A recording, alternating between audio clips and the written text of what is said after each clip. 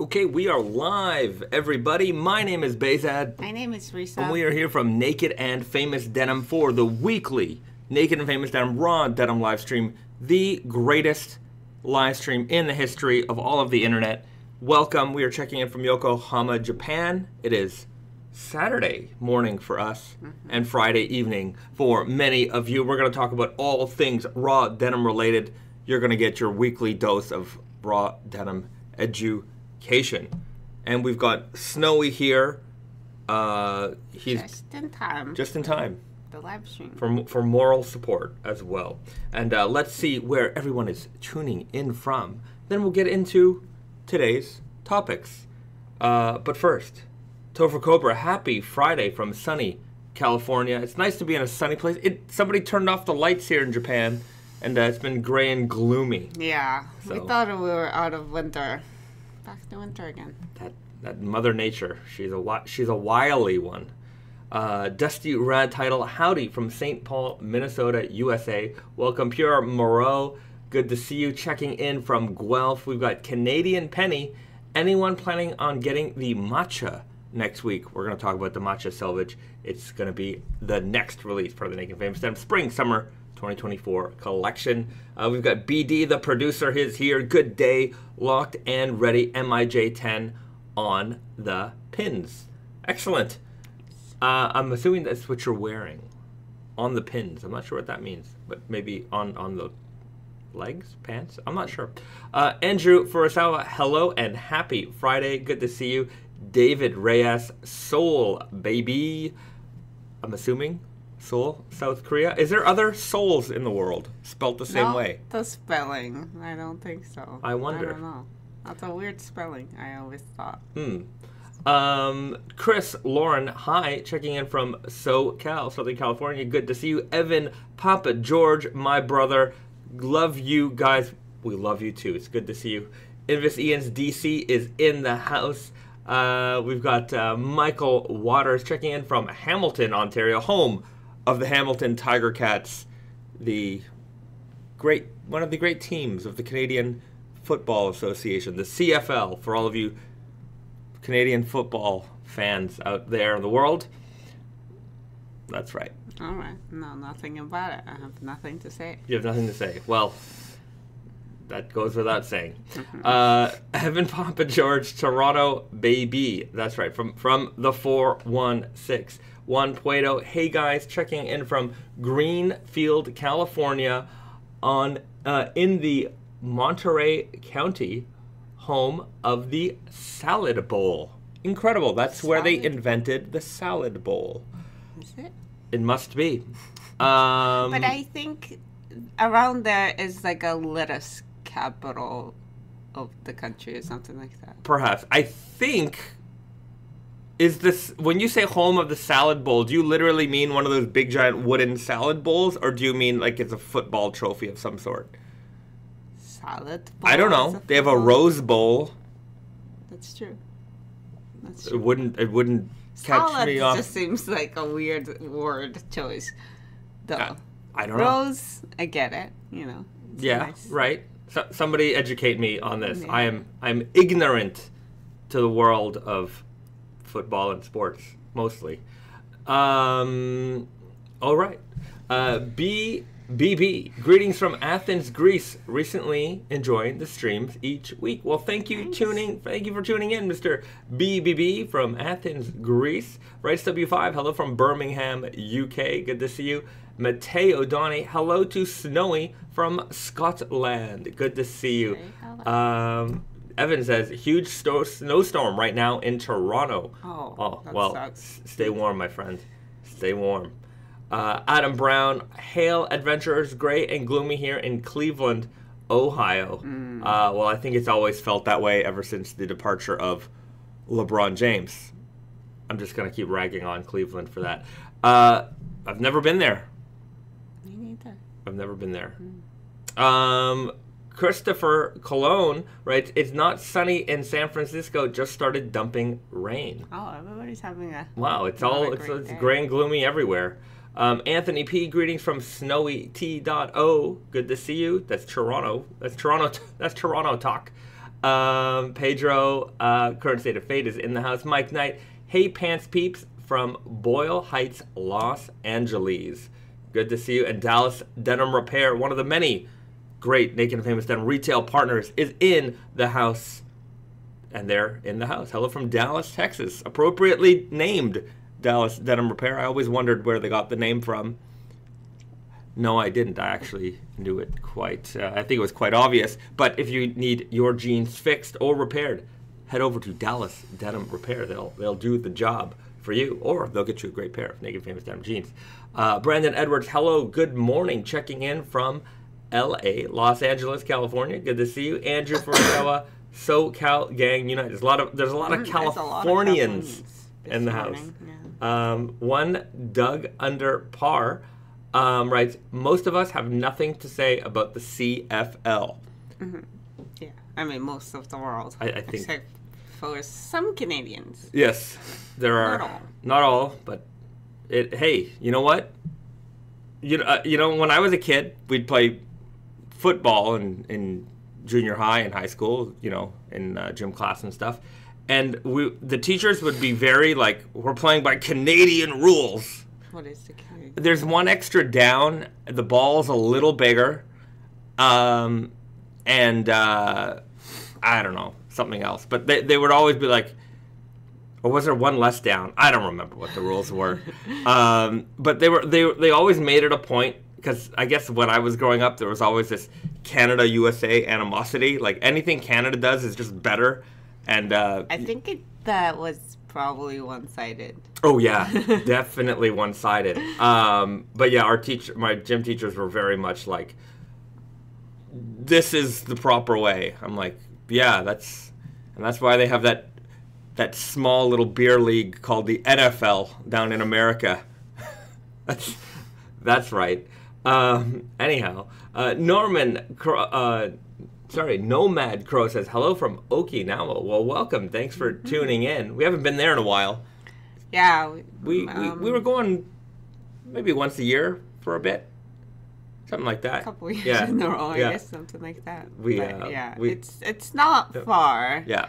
It's just, you know, sometimes. Sometimes you need the time. Yeah. You need the time to relax. relax. Last year we traded Okinawa for Hawaii. Yeah, another Very island. similar. Another Japanese island.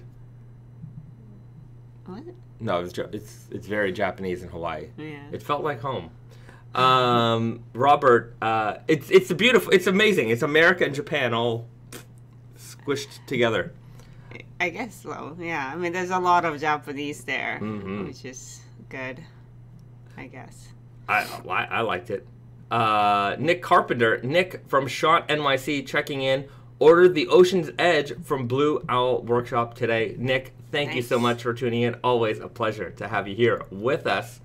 Richard Francis, hello from Brussels. Everybody, and Maggie24, hello from Germany. Robert, sorry, I can't get you all, but Robert Weingarten, hello from Texas. Everybody, if I missed you. Juan Puerto says, yeah, it's where most of the salad comes from. Is this correct? Yes. Excellent. Well, shout outs to Salad. Thanks for doing all the good work that you do. BD writes, Snowy has a fabric. Bahzad and Risa, if you could be a fabric, what would it be? Ooh, that's a good question. BD with the right That's a good one. Well, Snowy's fabric was quite obvious. Yeah. His pride possessions, his fur was featured. Mm-hmm. Not fur, but like the color. Right. The fur. Of his fur pattern. I don't know. I'm Canadian, Torontonian. What? Will you be like a heavyweight? No, I wouldn't be a heavyweight then. I'd probably be in like the 14 to 15 ounce range, just a little bit heavier than the norm, right? I'm not basing it on my physical presence. I'm just basing it on, you know, the kind of denim that I like. Maybe it's gonna be, you know, I'm not particularly patriotic. So I don't know. Like, I'm not gonna be like the maple syrup guy. That really doesn't represent me so well. And you're more of a honey guy. Yeah, I like honey, but would would I put the Toronto Maple Leafs colors? I'm not particularly a hockey fan. Right. So I don't know. That's a very good question. I never thought about that before. If I were to turn myself into a fabric, would it just be like that represented my personality? That might take me a little bit of time to think about. A complex character. Yeah. Like if I were to pick a fabric, maybe I would do Frankenstein, left hand tool, right hand tool. Like I like a lot of different things. I have a lot of, sometimes varied opinions on topics. So maybe the left hand tool, right hand tool, zigzagging back and forth. Maybe that's a little bit like me. Yeah, I would do that. I would do some kind of alternating twill. Okay. Americano cotton, because I like American cotton. Okay. And I like America. The great Texas nation. cotton? Yeah, the great state of Texas. What else would that denim be like? Left hand twill, right hand twill, American Texas short staple cotton. Okay. Give it a little bit of grit. See, gritty. And I would indigo warp, natural weft. And I would do a veg tan leather patch. I would, even though it would, look, we're fantasy booking this, so it's going to be selvage. Color-wise, it's going to be, I don't know. That's a good one. I like things, you know what? I'm going black and gold, because I like black and gold Casio watches. The selvage color? Yeah, black with gold in the middle. Right? I love this color combo. You know why I like this? Because it goes with everything. I mean, it's also very, nice. Yeah. Like, it's got this, I don't know, kind of like a regal feeling to it. Right. Yeah, so that's it. Yeah. Bingity bing. Biggity boom. That's the Bahzad selvage. My college color was black and gold. So there you go, and it represents Risa also. The love I have of no my idea life. what I would be. I think maybe one thing would be I want to be natural indigo. I like plants. I like plants-driven dye. I would like to convert that into the denim. Other than that, I don't know. It's a very difficult question, actually. Yeah, maybe some kind of green cast denim with a natural dye. Risa is a plant mama. That's for sure. In training. Let's look behind her head there. There you go. There's some of her prized possessions. Like to collect plants Yeah. and try and keep it alive and possibly propagate. I have all these. I think it really lit a fire under me with that agave. Yeah. We got an agave because we just kind of come across a good deal one, and it's usually very expensive in this country, and I just found a good deal and it's oh, this is nice. Yeah. And I bought it, and it came with already a little babies growing around it, and then from there I just kind of learned the joy of growing little babies and how just plants are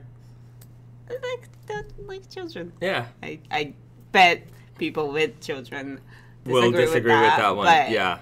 It's kind of fun. Right. So you know what? I'm thinking instead of black and gold for my selvage ID, like a little natural brown and gold. Golden brown. Okay. That's what I would do. Like a brown that would kind of match the weft. Because I think black in my circumstance might be a little off in terms of the color of the overall design of that denim. So I would change my mind. Left hand twill, right hand twill, dark indigo. Let's go natural indigo. Natural colored American cotton weft, brown gold selvage ID. That's the Bahzad denim. Pretty handsome. There you go. That's a handsome jean. Obviously. BBB, is there any functional reason in adding rivets on the watch pocket of a jean? Also bought the 150th edition of the 501 STF, shrink to fit, and got super disappointed with the fit. All right. Well, I can't speak much on the fit. You know, that's certainly a personal preference. But is there a functional reason for adding rivets on the watch pocket, also known as the coin pocket? Well, the functional reason is that it is very durable. Now, in modern times, you could rivet something or you could bar tack something. Bar tacking is very, very strong. Now, bar tackings come in a couple of different forms. You can have, like, hold on, let's get a pair of jeans.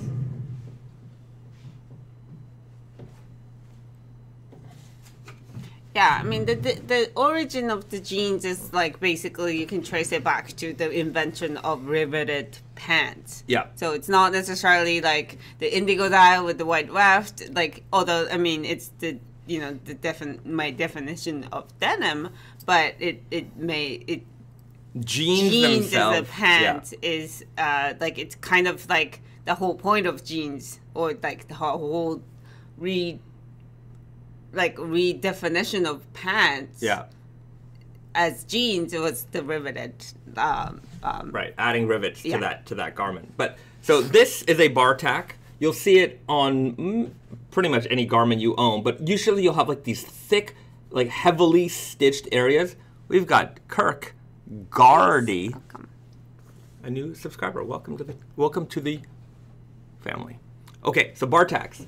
Bar tacks are these very densely stitched areas. You're going to find it on pretty much any garment you own, jeans, of course.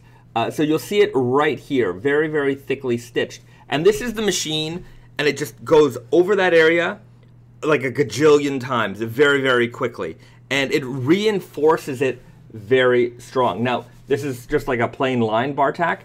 There are actually circle bar tack machines, which do it in the pattern of a circle where, you know, like in the size and shape of a rivet. Rivets provide durability because, of course, you're taking two pieces of steel and you're snapping them together, holding that piece in place. So it's very, very difficult to remove this piece. So it's not just the thread holding it in place. Now, bar tacks are also very, very hard. Like, ripping this off is not easy. In fact, when you're, like, if and when a belt loop fails, it's not because the stitching came off. Yeah. It's either because the belt loop eventually wore out or, like, you broke, like, the fabric out. But you'll notice that the bar tack still held on. Do I have a pair here? No. Is your My left hand hand 12? Oh. Yeah, Risa's gonna get them. So you'll notice, like, if the point of failure of a bar tack is, like, it doesn't break. I mean, it probably can break, but they just don't break. So they're very, very tough. So as far as, like, the purpose of a rivet is to reinforce these high points of strain. That said, in modern times, in modern days, bar tacks can do just as good a job. So are they functional? Yes. Are they the only way to do it? Yeah, no. So you can do it different ways. Now, cheap jeans wouldn't even bother bar tacking them.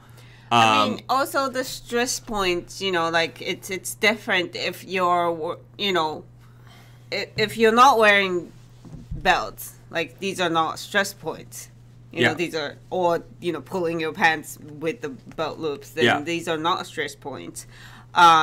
You know, like coin pockets, a lot of people don't even use it, so it's also not stress points. So it's just like, you know, depending on that, what kind of person's wearing that jean, it's not necessary because it's like any other any other clothing. Like, you don't have to have all these rivets or bar tacks. It's part of it is also aesthetic and tradition. So, you know, certain areas of jeans generally have rivets on them. Of course, you know, it is in many ways, I would say that, like, if you did a single line bar tack, I'm not saying that's cost cutting, but I mean, you know, I guess it is a way, but it could also just be a design idea. Circle bar tacks are a little bit more, you don't see them as often. No. They're around, but you just don't see them as often. Kind of weird looking. Yeah. I like them. I really like them.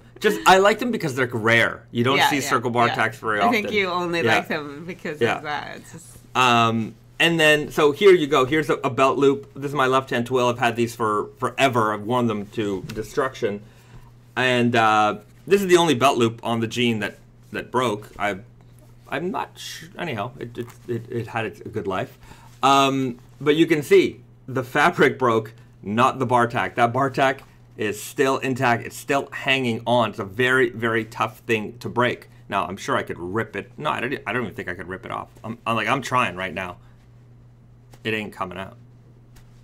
So, anyways, I don't have the greatest grip. Maybe if I had some pliers and a lot of force, but still, that's intact. So, bar tack's very strong. Rivets, very strong. Neither one, not very strong. Unless it's a circle bar tack, which is still a bar tack. But good question. Very good question. Good question. Tofu Cobra, the Bahzad denim should only be offered in the Bahzad special fit. I'm gonna say no because I don't think most people can afford that. Right. That's including yourself. Yeah. I don't think I couldn't afford it. I can't afford it. It's not even a monetary thing. It goes beyond that. So way beyond that. So I want to make it accessible. If I'm gonna make a jean based off of me and my personality, I want it to be for the people. Whereas man of the people. Yeah, I'm definitely a man of the people. BD, maybe I'd be an 18-ounce short staple cotton warp, deep dark blue from natural hand-dyed indigo, brushed natural weft with cotton seed bits still in there, and a 32-ounce denim patch. Well, there you go. That's one expensive denim, sir. I was gonna say, chock full of details. Brushed. Yeah. That's a good. Yeah, brushed interior is always good. Nick Carpenter, collector's question. I have 32 pairs of Naked Famous Denim jeans so far, including the MIJ11s. What number have you heard from the collectors? What's the most? What do you consider a collector? I've seen people in, 32 is a lot of pairs. I've seen people with pairs in like 70, 80, over 100. It depends when you started with us. I remember very early in the Naked and Famous Denim days, there was one customer. He used to shop at a store we sold to. They've recently they're not in business anymore. But it was the first store that Naked and Famous sold to, called Three Monkeys. It was in Montreal, and there was a customer there. I mean, I must have only been working for the company for like a year and a half, or very, very. I was still new, and this guy had something like you, like 30-something pairs. And we only had been around for like 2 years. This guy was crazy. Anyways, he wanted to. He came to Montreal all the time. He took me to dinner, and he was a very, very interesting guy. But he just loved jeans. He wanted every single pair. So Pierre Moreau writes, I have 138. Yeah, there that you is go. a lot. It's a lot. That is almost if it's in different like fabrics. Yeah.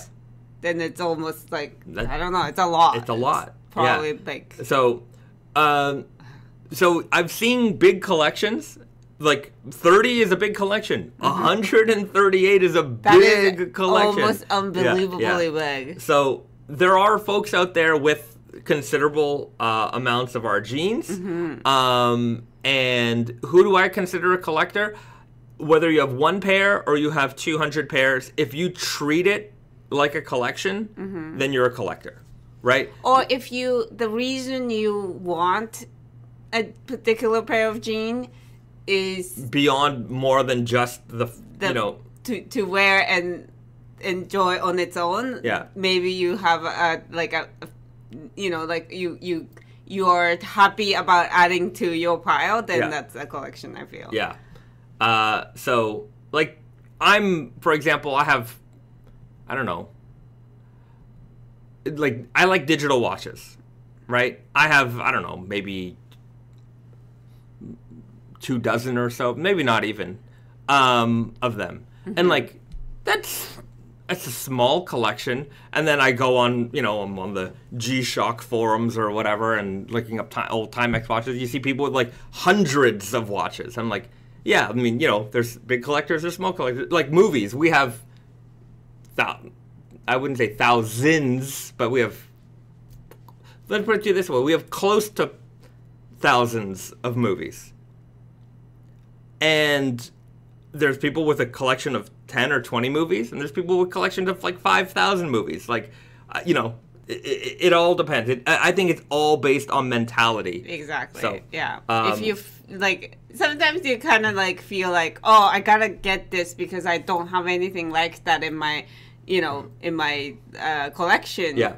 Then that's a collection. It's not like you're getting it because you particularly just would love it, even if it's the first one you see. It's more like comparing to what you already have, and it's like, oh, this is good addition. Right. And that's a collection. Like Risa and I, we collect all kinds of things. We collect. We do have collector mentality. I think. Like I'm not really particular. Like I don't.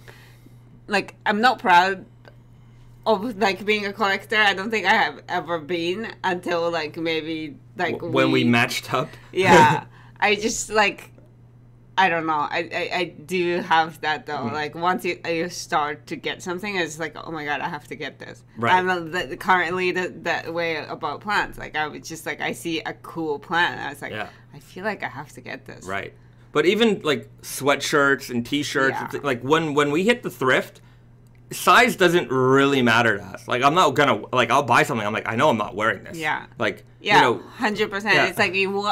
That's also a good indication. Yeah. You're getting it even if you're not, especially with clothes. Yeah. Even if you know you're not gonna be wearing it so much. Yeah. Like these varsity jackets. Like Risa wore one once or something. Like they're not really. We didn't buy them to wear them really. We just bought them because we thought they were really cool. Yeah, I kind of wanted to wear them more. I just need to.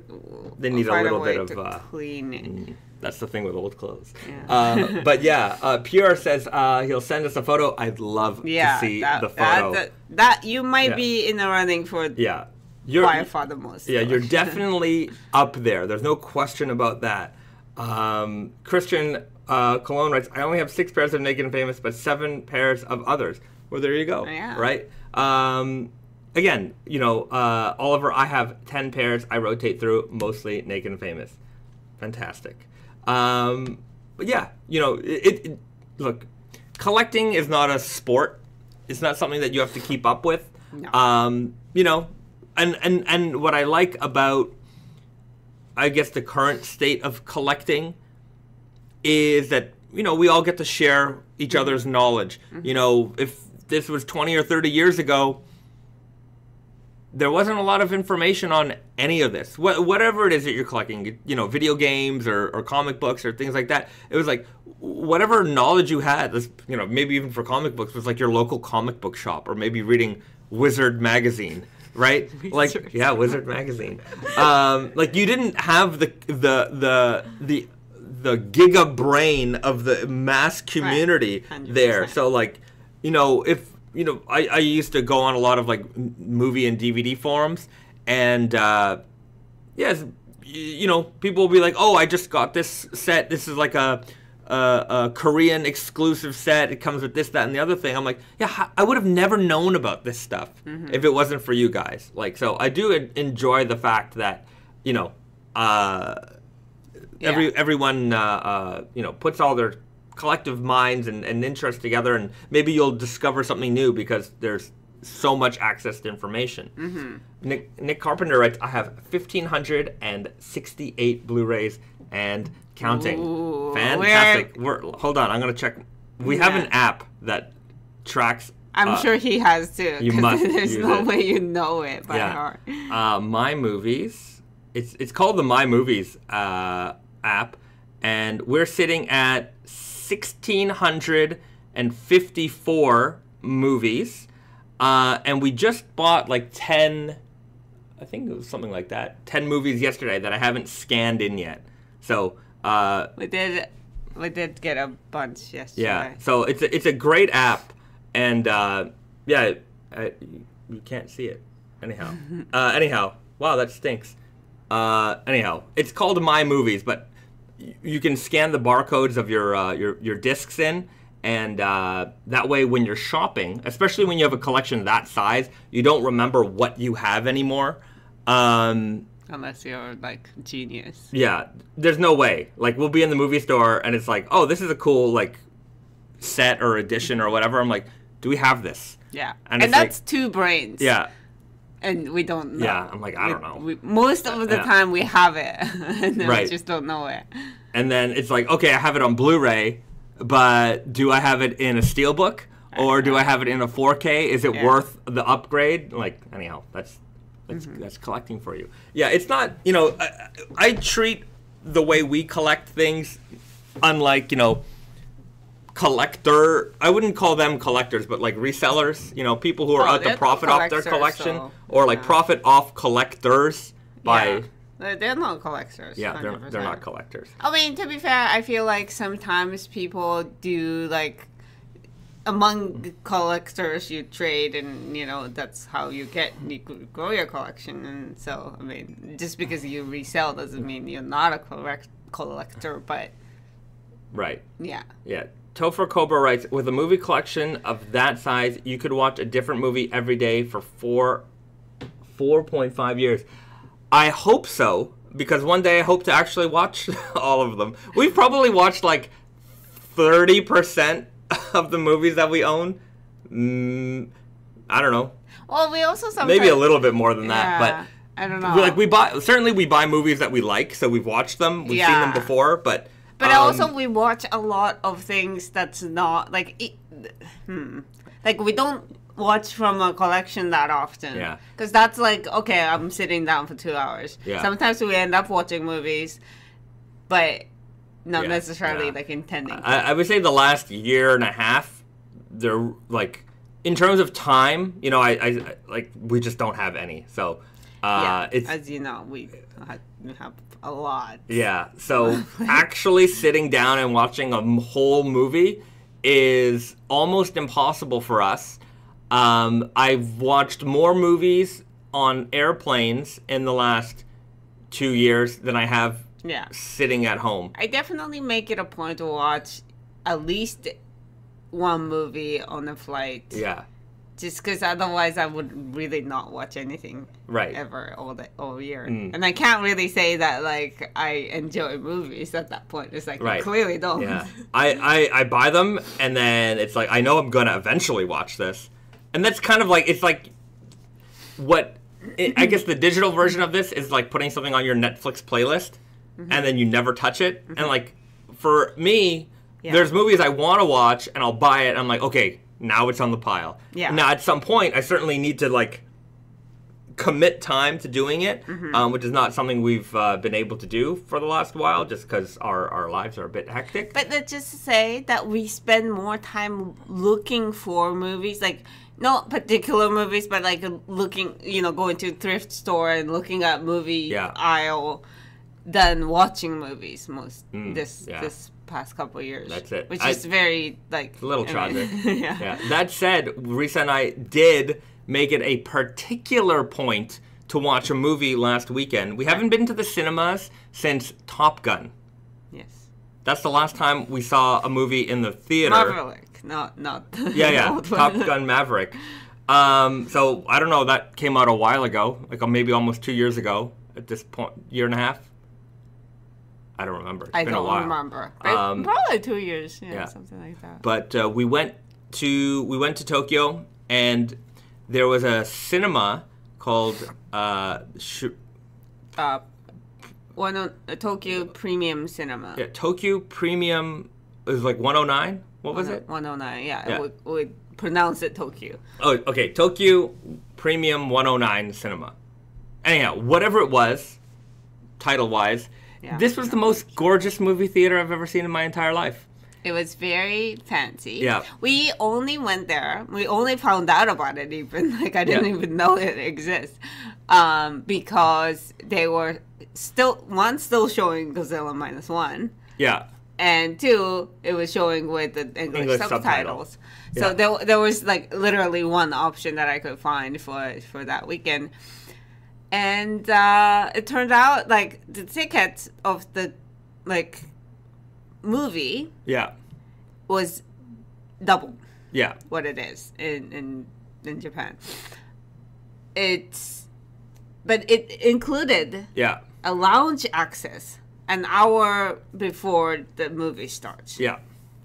And we're just like, just like it's a sitting place. Yeah. We can probably just, get there like, 10, 15 minutes early and just like comfortably sit there, right?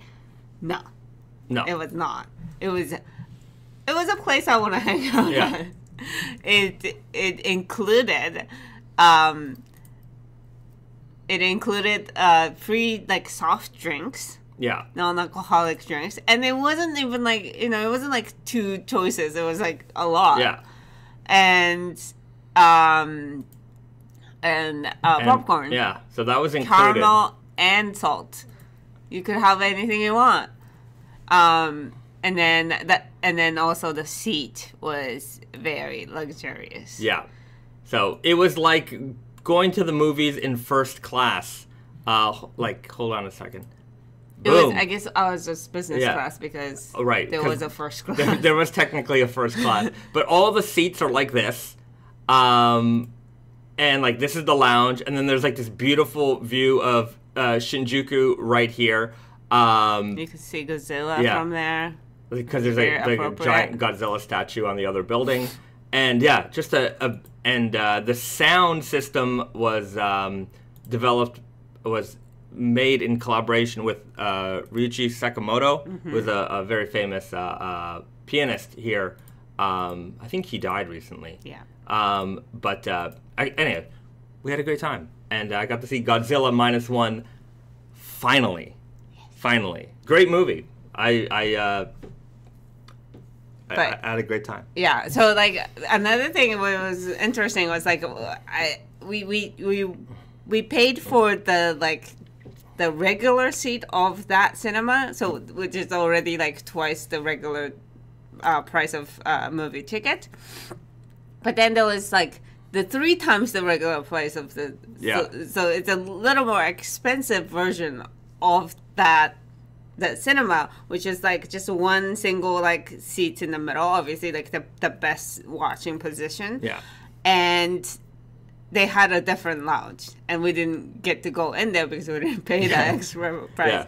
So I'm just kind of wondering what it's like. Yeah, we had the business class level, and then there's a first class level, which we didn't get to access. But hey, maybe next time.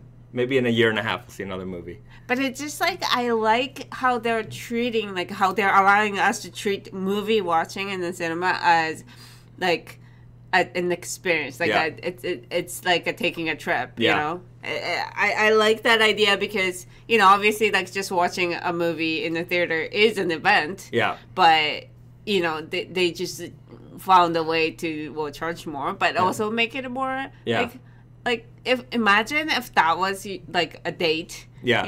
Like that's impressive. Yeah, it's nice. It was very nice, very very adult.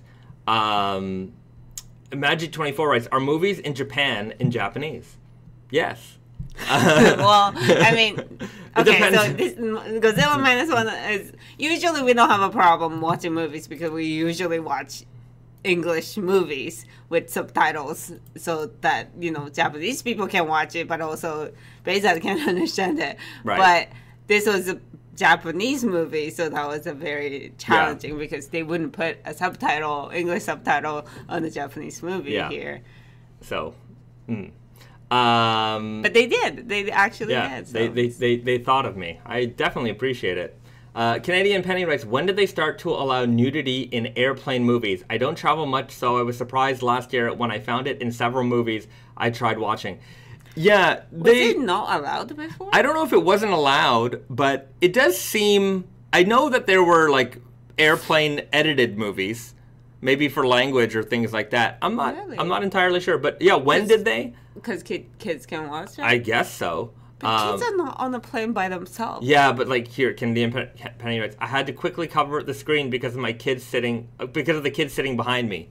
Yeah, it is an awkward situation to have like this romance, you know, or just general nudity on the screen, and there are other people and there are kids around, so it does make for an awkward situation. But I'm gonna say this: it might be a controversial take, but I feel like we're just trying to like, you know, like shield kids from these things way too much these days. It's like, I don't know. PG-13 when I was a kid is different than PG-13 now. Exactly. I feel like it's and also kids have a lot easier access to these things already on, like, you know, away from, you know, whatever that's on the family TV or whatever.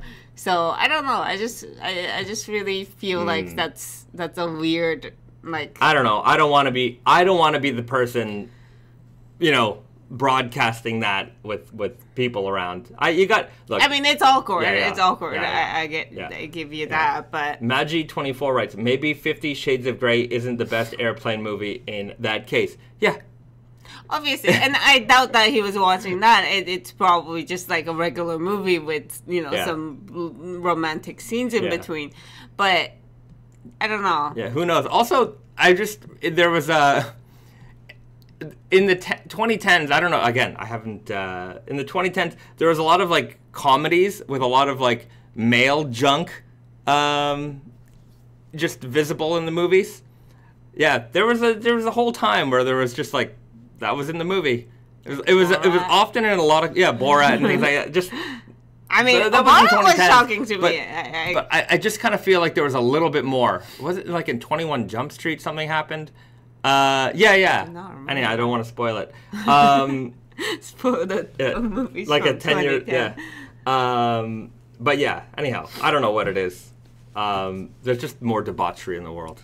But I don't know. I feel like I've always felt like the West is way too sensitive for this kind of things. Well, they used to not be, and then I don't know what it is. But yeah, PG-13 when I was a kid. You ever watched a movie like Monster Squad? I love that movie. But it's like, there's just these certain old tropes that would exist in, like, movies for younger people. But also, like, certainly when we were kids, I mean, I don't know about you, but, like, I was probably 10 years old when I saw Total Recall. Like the idea that, like, R-rated movies were just for people over 17, like, I'm like, no, we'd go to the video store and I would pick up Terminator 2 or, you know, whatever it was. And it like any Van Damme movie, if it had Van Damme or Chuck Norris in it, like, those were coming home. It didn't matter. Like, I remember the only off-limit area of the video store was the room with the beads as the door. Yeah, that was it. Don't go in there, and everything else is free game. 100%. Like, I remember watching Mission Impossible, the first one, with my mom and my sister in the theaters. And then, you know, I didn't really, like, I remember watching it because that was, like, one of the, like, early days of watching, like, movies for everybody, not for kids. But I didn't really think about it until, like, I watched it again as a you know, a grown person, and then, like, I was shocked how much, like, you know, adult contents were there, and it's just like it's a weird now, but, like, I think back when we were kids, it wasn't, like, that big of a deal. I also remember going to, like, America as a kid, and it was Christmas time and nothing was open, so we went to watch a movie, Toy Story, and like it was some kind of a PG thing, like, where like you have to be with a parent, and it's like, to see Toy Story. I was like, but it's a kids movie. Yeah, like I was just very confused. Vitaly writes, am I the only one that feels like your mom would enter your room during the only 30 seconds of nudity in the action movie? Yes, moms are, there's radar for that. They know. They just come knocking. What's going on here? Nothing. Nothing is going on here. Just watching the Care Bears. I remember going to see movies. I remember going to the movies to watch Rambo and being told I couldn't since I wasn't 18. That's, yeah. Rambo was 18. Rambo must have been, yeah. Wow. Rambo rated R. Like, I definitely watched that as a child. Right. I watched Friday the 13th, Nightmare on Elm Street, all as a child, like, first, second grade. Like, the only, like, to be fair, like, I couldn't imagine, like, I don't know, when I see a first grader now or a second grader nowadays, I'm like, I'm not going to be the guy who's like, yeah, here's Friday the 13th. Like, you know what I mean? I don't know. Maybe kids were a little tougher back then, but I just could not imagine handing a child that movie and being like, yeah, this is appropriate. I guess so. I don't know. I think we were more like, we're now as a society more like just concerned about kids. Yeah. Like, you know, it's not like they were recommending this movie to kids. Right. Back in the day. No, they were, because they would make cartoon shows about them. They would make RoboCop the cartoon. They would make not Terminator. They made Rambo the cartoon. It's because kids already liked it. Yeah. It wasn't like, okay, like, right. Let me introduce you to this. I guess that there was a little bit of that. But Toxic Avenger had its own cartoon. Like, you know, it's precisely because there was a child fan base for that property that they're like, yeah, let's make a cartoon show of it. But to me, like, a weird thing in America is that they do rate very strictly movies, but then they do something like that. You know what I mean? Like, in Japan, like, there wasn't any, like, R-rated mainstream movies up until Battle Royale. I remember that distinctly because it was like, how can you have, like, such a big, like, promoted movie that kids can't see, like that. Yeah. Oh no, kids, that was the first like, R18 movie here, or like big, like. I think I was 16, but it was like one that was like really introduced me to the idea that I, as a teenager, I still cannot access like the same movies as adults. I don't know. I don't know what I'm saying, but I remember that really distinctly. It's like. But there's, like, Takeshi Kitano in this. Yeah. How can I not watch it? This is one of my favorite movies, and I watched this in high school. Probably was too young, according to the rating, but... No, 16, I think. Was it 16? I think I was 16. Okay, yeah. I was probably, I guess, old enough. I think I was around that age, actually. But yeah, this is a great movie. Great movie. You should all watch it. The first one's good. The second one, I don't know. But the first one is fantastic. I don't think I've even seen the second one. Don't waste your time. It comes in this set, but I don't think I've ever put that in the player. I just wanted the box. I already had other Battle Royale sets. Is it a sequel or? Yeah, it's a sequel. It's same characters? No. Oh. Different characters. Anyhow, yeah. Cobbler Online writes Alien toys. Yeah, they made toys for Alien. Alien. Alien. Yeah, that's a scary movie for a kid. That's an R-rated movie. Not like sexy. No, movie. But there's a lot. Anyhow, blood and guts and violence. Yeah, alien coming out of your belly button was a very traumatic scene. Albert Valencia. Battle Royale was awesome. Sadly, it was banned in America for some years. Banned, like not. Was it banned? No, I guess. I mean, this is a movie about. I think, what grade are they in?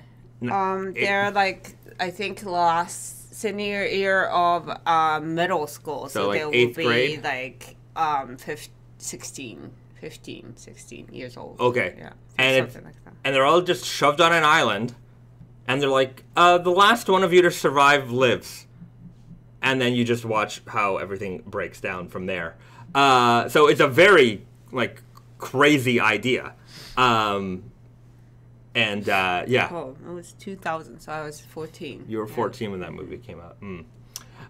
Okay, I saw the original Alien in theater when I was in 7th grade. Also, Apocalypse Now in the same year. Right, Christopher Cologne.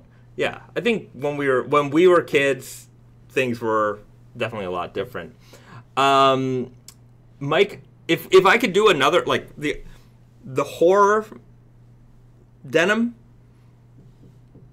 I want to do Alien. I want to do Alien so bad. Yeah, it's such a good.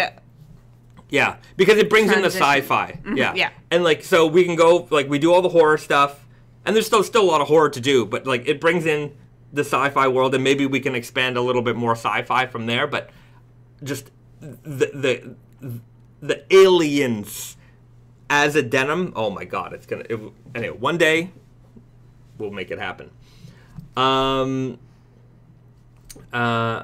Mike Drop 37. Hey Bahzad, I had the zipper on my midnight slub stretch selvage come off after only 2 weeks of wear. How can I fix it? It depends on how it's broken. If I saw it, I could give you better advice. It might be something you could fix yourself or at a tailor shop, or it might have to be replaced completely. Send us an email and we can take care of that for you. C. Sanchez, Hunger Games stole the whole idea from Battle Royale. Mm-hmm. Yeah, I think there was a couple of movies. There was a movie, I forget what it was, that came out not too long after Battle Royale in the West, and it had Stone Cold Steve Austin. And it was basically the same premise, but with like prisoners. Mm. And like, I guess the idea is like, well, if this, like, you know, we couldn't make, you know, 9th or 10th graders killing each other in a movie in the West. That's just not, you know, that's too hot a topic, I guess, to make a movie about. So throw some prisoners in there. But that would be fine to make. What's great about Battle Royale is though that they're young and that's why it's so shocking. It's so shocking, but it's also like it builds the whole entire thing about, you know, friendship and like you know, emotional turmoil as a teenager and stuff like that. Mm-hmm. And I think without that, it's just a violent movie. Right. Yeah. It's not. It is definitely about. It is a movie about friendship. Yeah. Yeah. And like, more pure friendship than, you know, like adult friendship. Not to say that adult friendship cannot be pure. It's just like it's a little bit less of like, you know, I don't know. It's not a choice that you go to school every day with bunch of people, you know. Right. Anyhow, go and watch it. It's a good movie. Okay.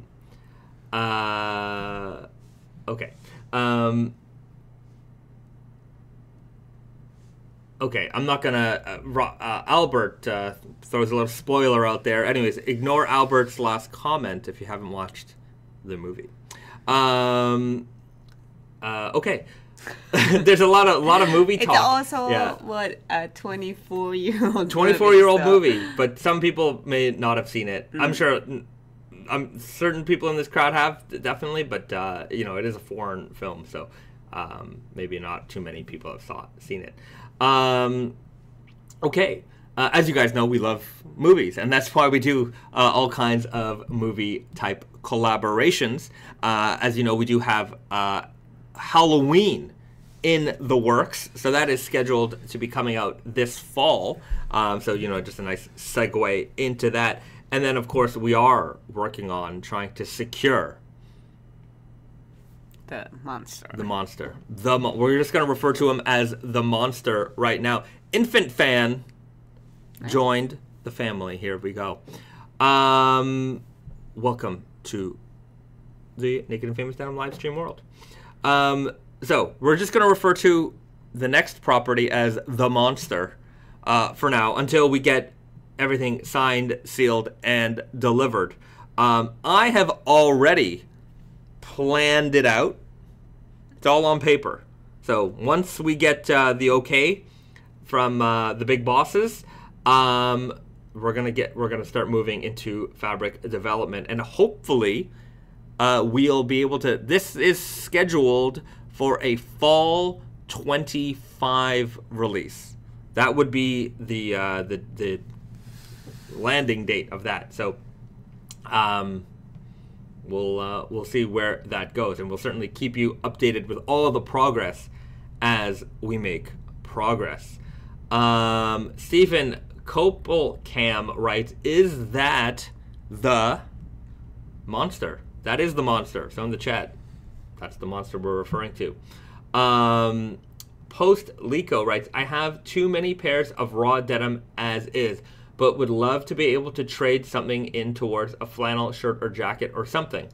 Well, the best way to handle that, if you have faded pairs, then we do take things in on a trade-in basis for faded, worn-in pairs. But if they're maybe new or something that you just haven't enjoyed as much as you would like to, consider trading them, swapping them, selling them on the different forums. You know, there's the raw denim subreddit. There's always a buy-sell trade group there.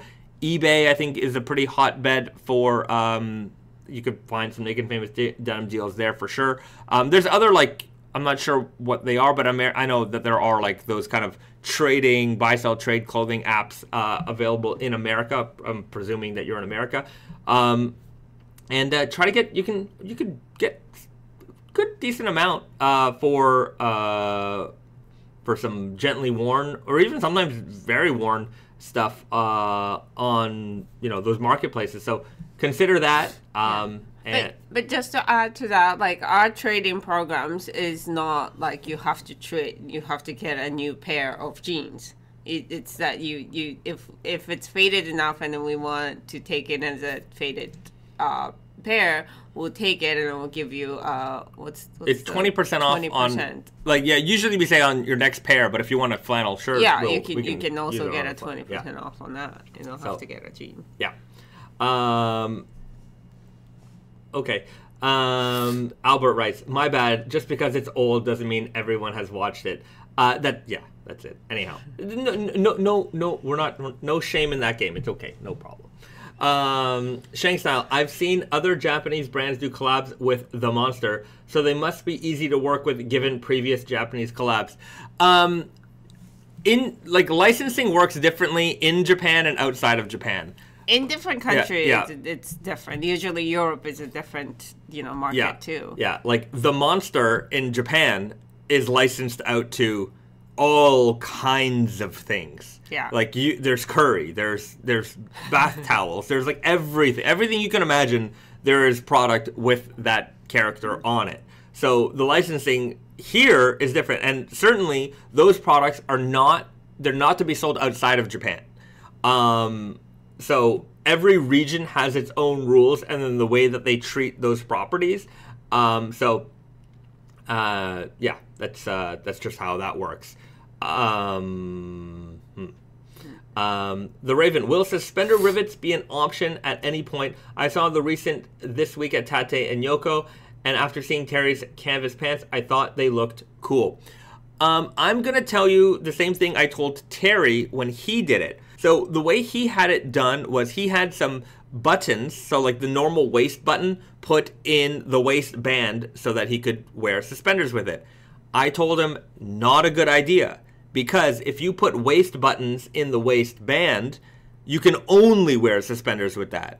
And in fact, if you take the suspenders off, it's going to be weird to wear because that metal piece it sticks out too much. What you really want to do is sew in some buttons. So you could take any buttons. You can go to your local, fabric store. They sell buttons, whatever buttons you like. They might even have little metal buttons. Sew them in. And that way they're kind of flat on the waistband. And if you want to wear a belt, you want to wear it without a belt and just a t-shirt on top. You don't have these metal pieces jutting out. So I would recommend you just handle it yourself. And, if you're handy with a needle and thread, you're going to be able to do it no problem. And if you're not handy with a needle and thread, after a 7 or 8 minute tutorial that you watch on YouTube, you will be, and you're going to know how to sew in buttons. It's not hard. You can just take it to your mom. And mom knows.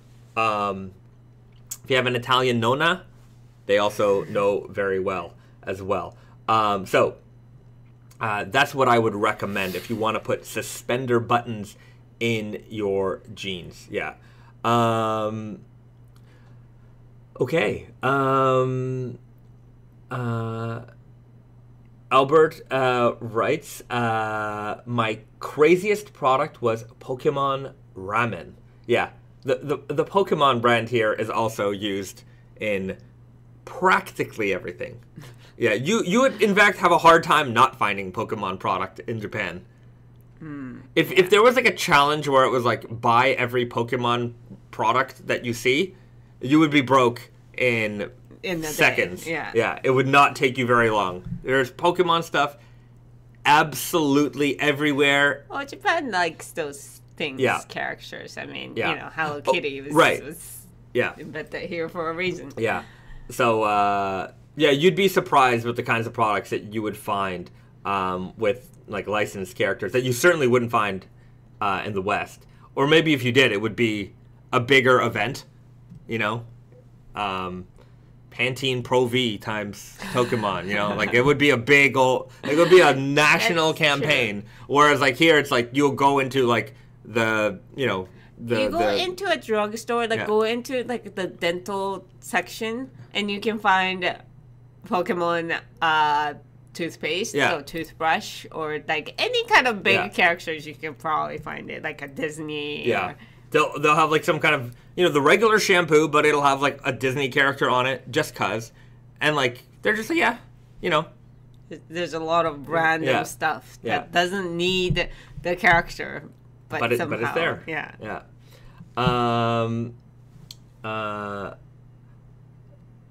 Junior wrote, I found bath bombs of Pikmin on my last visit. Yeah. Oh, like we found so many good bath bomb or bath products. Yeah, our nieces and nephews were just buying them some care package stuff, and we found all these character bath bombs.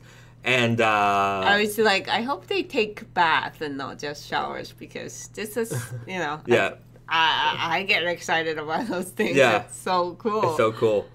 They're very intricate here, and like. And also, like, I didn't know the category of this existed, but it's like a toy bomb. Yeah. Like you put a bath bomb in the thing, but it's like a gotcha. Yeah. Or like a Kinder surprise, Kinder egg. Yeah. So, or like you don't know which toy. Like there's like 4 or 5 varieties, and then you don't know which toy you get until you put it in the bath and let it, But it's kind of a good idea because, sometimes kids, they don't like taking baths, but it's like you have to in order for this to dissolve and wait for the toy to come. So it's kind of encouraging. It's very nice, nice product. Okay.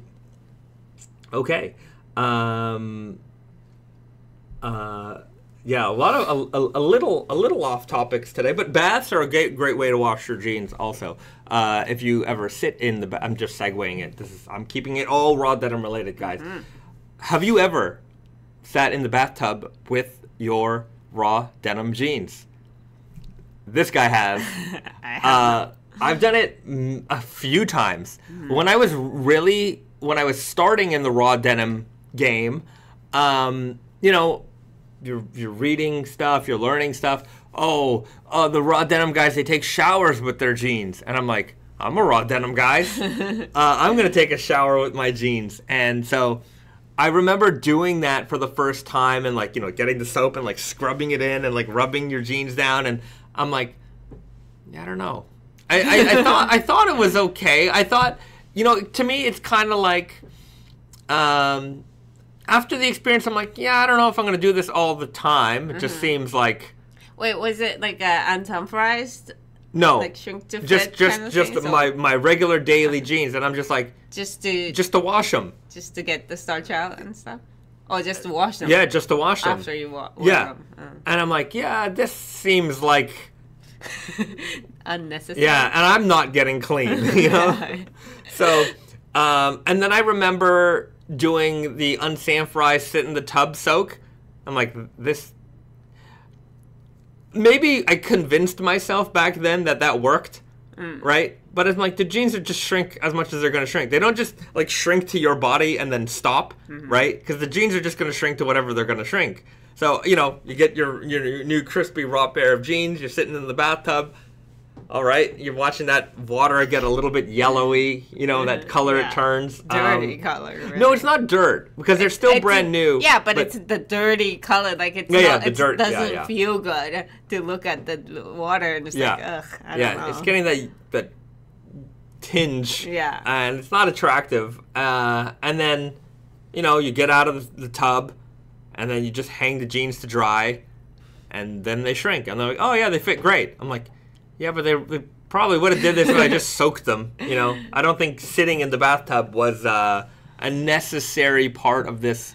I mean, it looks cool when you see it in illustration where the guy's like, you know, taking a shower and just sitting in the bath and then like lying in the sun to dry, and it's like it sounds like a fun thing, but it takes so long. And it's a lot of work. Yeah, it's not that how can I say it? I don't want to ruin these experiences because some people are gonna try it, and I don't. Maybe I already ruined it for you, but you know, that's kind of the fun part of the raw denim journey, is that there's a lot of mysticism here, and you know, some of it is nonsense, some of it is I don't know what is. There's a lot that's true, but I'm just thinking like to all these like, oh, the raw denim guys do this, and the raw denim guys never wash their jeans, and it's like maybe there's some truth in it. Oh, the raw denim guys shower in their jeans. I'm like, I guess I did, so,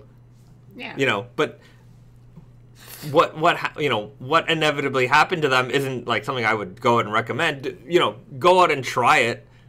You know, it's not going to hurt your jeans. It's like, you know, going to the beach and doing an ocean soak. Like, an ocean soak doesn't, unless you want, what an ocean soak is going to do is that your jeans are going to smell like the ocean, and for me, the real benefit of that ocean soak is when you go into the water, and then you get the sand, and you start rubbing the sand into the jeans, and like, you know, the tide is like washing the sand away, and so you're kind of abrasing the jeans at like your stress points, because, you know, you're sitting in them, you're wearing them, and so, you know, where your creases fall, like that's where you're kind of rubbing in the jeans, so it kind of accelerates some fading because you're abrasing the jeans. Yeah. Well, wait, I'm barking on a word. Like the process of you know, making the brand new jean look worn in, distressing. Yeah, distressing the jean is literally that, but, you know, with a machine and not in the ocean. Yeah. They put sand. It's literally called sanding.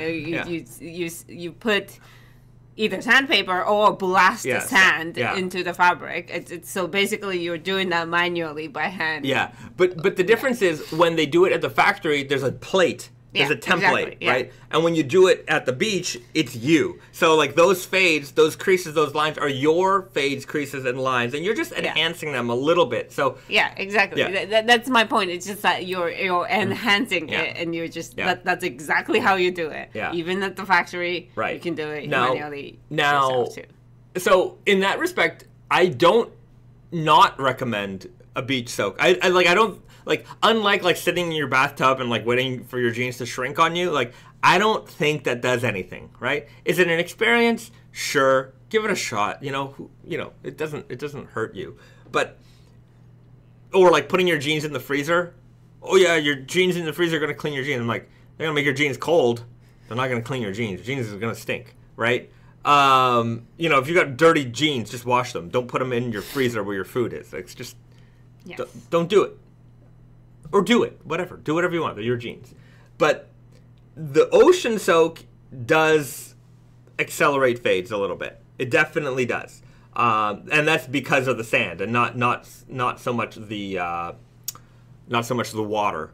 And then after that, you're going to have to actually wash your jeans because otherwise it would just be a crispy, salty piece of fabric. And there's sand everywhere still. Like, you can't get all that sand out. Like, it will never come out. Sand is just, everybody knows that. You go to the ocean and your bathing suit has sand forever. Right. It's never gonna be like a brand new bathing suits again. Right. Kevin Gill with the question. Hey, Bahzad, after picking up all the denim jeans I need, I am now contemplating getting the Heritage Selvage Cap. How will it fade? And do they ever go on sale? Well, I'm going to answer both of those.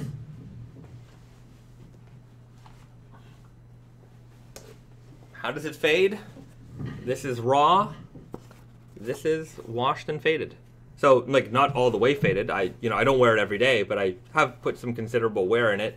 You can see, the brim is fading nicely. So this is what you can expect with time compared to raw. Sometime, obviously, if you wear it more than I do, then you're going to fade it more than I did. So they do fade. And as far as sale, we are going to have a Easter sale coming up. And that will be starting on I'm not going to make it one of those like surprise, the price. In the past, what I would do for the live stream audience is I would, and this is going to happen when we do like Black Friday and stuff, but what I would normally do on like a secret sale is I would mark everything down, but I wouldn't like flip the website to indicate that a sale was going on, and it was just a wink between me and you guys that like the prices are lower, right? But what I'm going to do is I'm going to on Wednesday make an announcement that we have our Easter sale going on, and it's going to start on the 27th of March. And here's what you can expect. We will have some further markdowns on already sale items.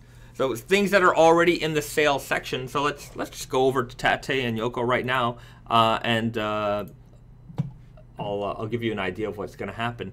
So here we go. Here we go. Here we go.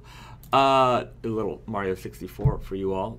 So our sales section, 20% off, 40% off, 60% off. So that's how our markdowns work. So what you're going to see is like, things that are currently 20% off. Some of these items, and usually it depends on like availability and things like that, but some of these items might end up in the next markdown range. And then during the sale, I'm going to mark it down even further. So you'll see a little bit of a further discount from 40% off. So items that are currently 20 will end up in the second markdown and then get marked down a little bit more. And then after the sale is gone, it'll go back to 40% off. So some items are going to move around. So the current items that are on sale, not all of them, but many of them are going to move around a little bit. Items that are not on sale yet. So, there might be some older seasonal items that maybe you've had your eye on. We might start to be selling down on them, and they need to, we need to have a little price encouragement for those last items to move. So those are some current regular price items are going to move into the sale category as well. And I will throw some hats in there. So if you're looking for a hat, wait until the 27th, and you'll be surprised. Or you won't be surprised because you now already know about it. And just think, if you are a size 28, buy some of our jeans, because we have there's 28s, 29s, or if you're a 29, or if you're a 28, also buy a 29. They'll fit. You'll grow into them one day. You're not gonna be a 28 forever. Yeah, just sizing wise, there's a lot of small sizes hanging around. Although that's a good size in that jean there. Also, like, Terry has been finding some treasures in the warehouse, it seems. Yeah. So there's like a lot of styles that we hadn't seen in years. Yeah. So they're randomly old styles are popping up on the website. So I guess ever since they found those jackets, they've been going through the warehouse with like a fine-tooth comb and just finding random things. Yeah. So sometimes some extra sizes will pop up in like a style that we might have only had like one of left. So just be aware of that. So every now and then check our website, scour through it. Here's a tip. Naked Famous, go to view all. There's a couple of ways to like filter down the collections, but if you go from like old to new, you might find some old things hanging around. Yeah, you see a lot of the core first, but then after the core is done, it's like, oh, I haven't seen that in a bit. Yeah. Back. I mean, like there was a lot of sold out in JoJo, but some of them came back too. Like we have a little bit more of JoJo now than we did like right after. Yeah, 32s. Yeah. Wowsies. So Wowsies. it's like if you've been looking for something, and even if the product has been taken off the website, a while ago, it's just every now and then check back because we might find some treasures. Yeah, like there's always a possibility. Yeah, those were sold out for all of this was sold out for a while. So anyhow, and then they've been back for a while. Like just people are not finding. Right. So anyhow, scour the website. You never know what you find. And those random finds will not go into latest arrivals because they're not like new products. Right. So, yeah. So, I guess be aware of that. I'm trying to see here because I remember last season, maybe they're finding some stock here and there too. Like, I remember the green cast was sold out, so maybe they found something. But yeah, every now and then they find a little bit of inventory hanging around, which I wish they would have found it earlier. But hey, you know what? Better late than never. So do that. Another pro tip, just a pro tip from Bahzad. If you want some great deals, the easy shirts, no, it's easy guy. There's a lot of easy shirts that we might have some stock in. Like there's a lot of great summer items. And like these are going to get marked down a little bit more next week. So take advantage. These cotton silk blend shirts are amazing. Yeah. They wash down, they're very slubby to begin with. Maybe it's hard to see, but very nappy to begin with. So it's like you wash it and it even like becomes nappy and then it becomes this like vintage looking, like really nice character fabric. Yeah, it's beautiful. They're comfortable. And you can just wear it like on top of a t-shirt, rolled up sleeve. That's what that's for. And it's not very too thin. Yeah. It's a very good fabric. That's a real winner of a shirt. This one also, sizing is a little, if you're a smaller bodied person, this is a great shirt. It's super thick. I have this shirt. I love this shirt. It's just a beefy flannel. And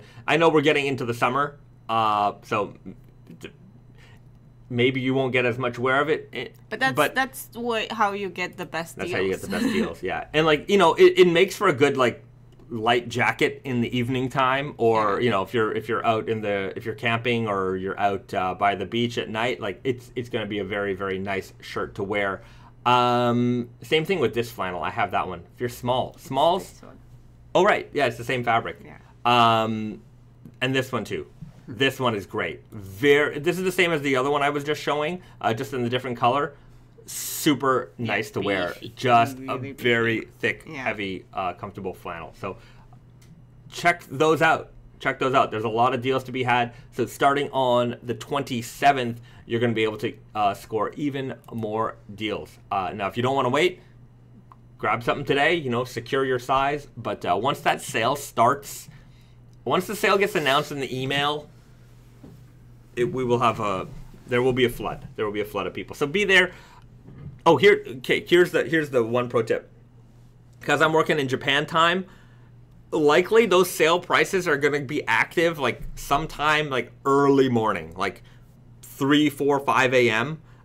Eastern time-ish. Like I didn't like have a set time when any of this is happening. I'm just, working through changing prices on the back end just during my work day. So if you're on the West Coast, maybe it's around midnight your time, 1 a.m. your time, check the website. You might find that there's some really good deals at that hour. So a couple of pro tips. I know that there's a lot of people from California in the chat right now. Maggie24 writes, is there a Naked and Famous Denim jeans that doesn't fade? I love the fades, but I also love clean indigo blue. A clean pair of plain indigo blue. Yeah, well, we have a perfect answer for you coming this fall. Yep.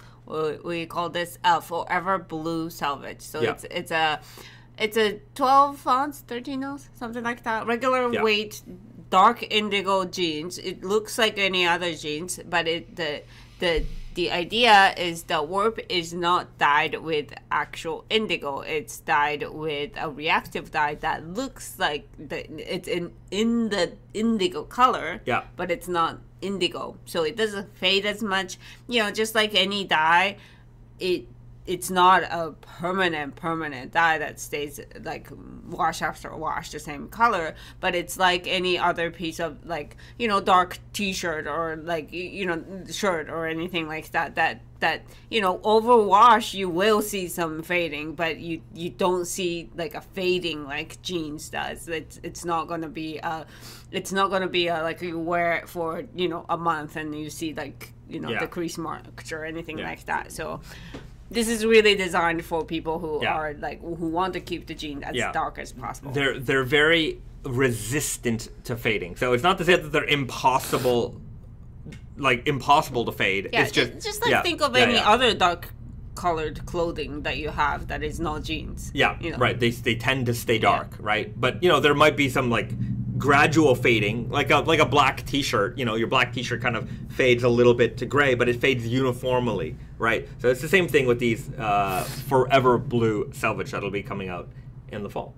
We know that we've had jeans like this in the past, and like every now and then people ask for it, so, you know, we're happy to bring it back. I think it'll be a more regular reappearing jean as we go. Payish writes, will groovy guys and strong guys be on sale?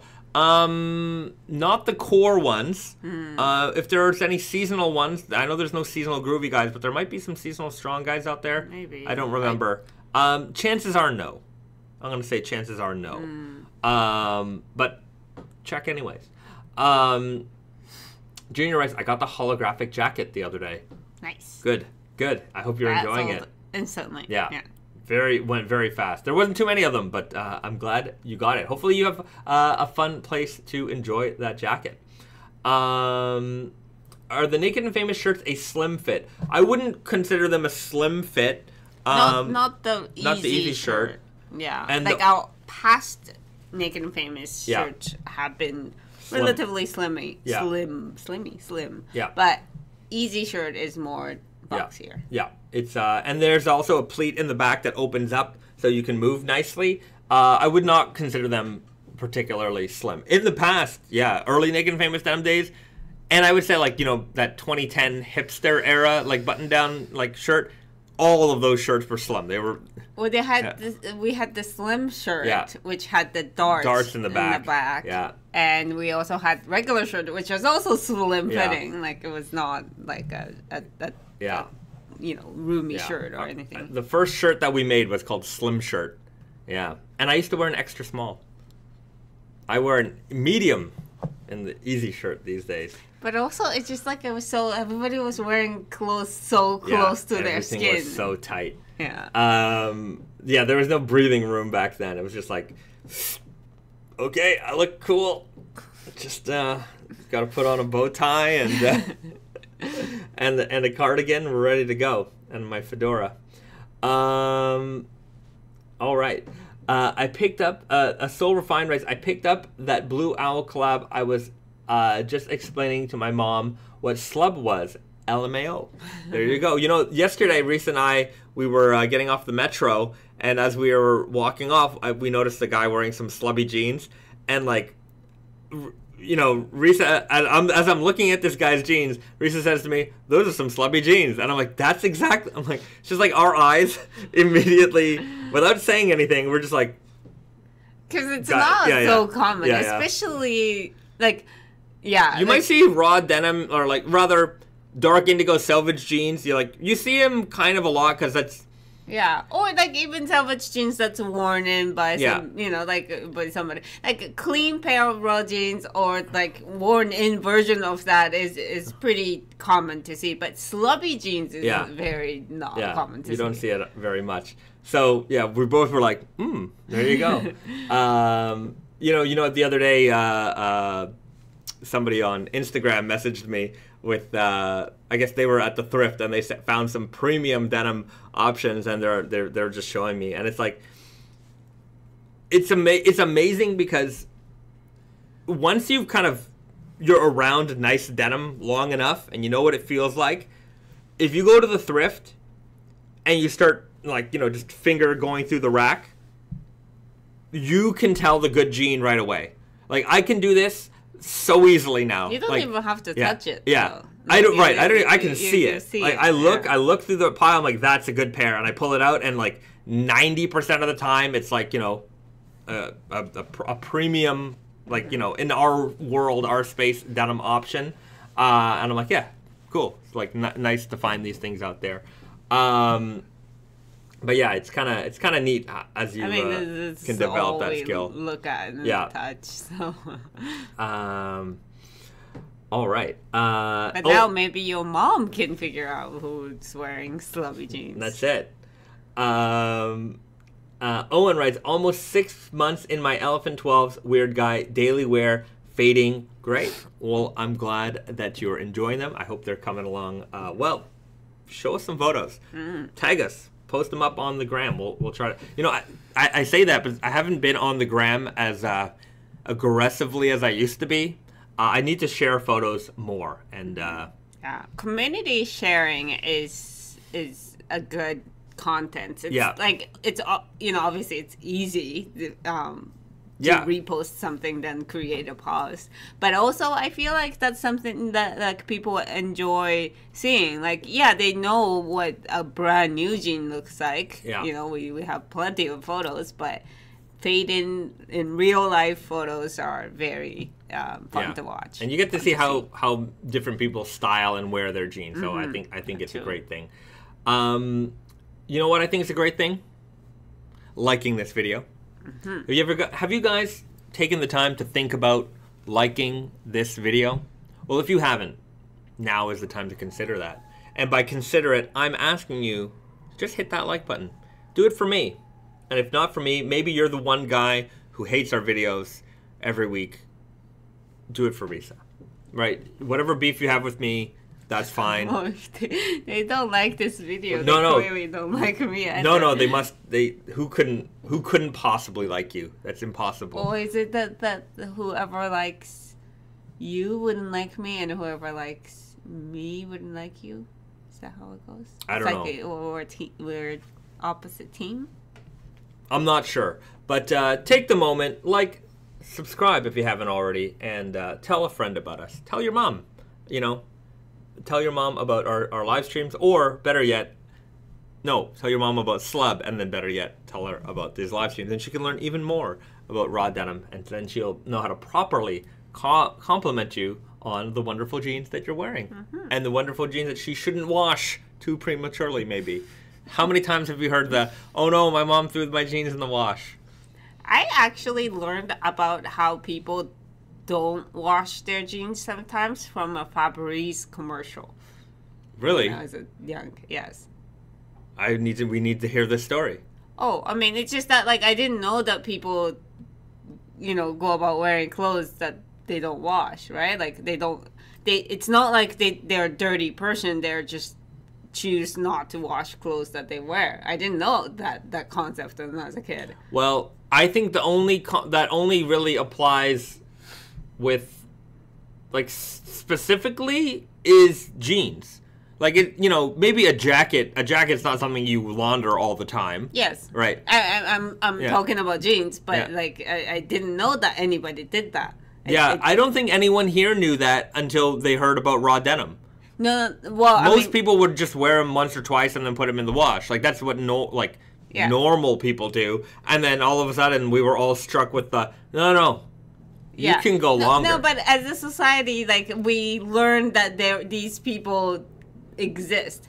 When I was younger, I didn't know that until I watched the Febreze commercial of it's like it's a commercial for Febreze, but like it was like, like the son, like a young son, and it's like, oh mom, you're not supposed to wash your jeans or something like that, really? And then it's like, and then she's like, he freaks out and she's just like, I forgot how it goes, but at the end she's like smiling in the sun, hanging his jeans and Febrezing it. And I see. It was, I didn't wash them, but they're clean now. And it doesn't smell.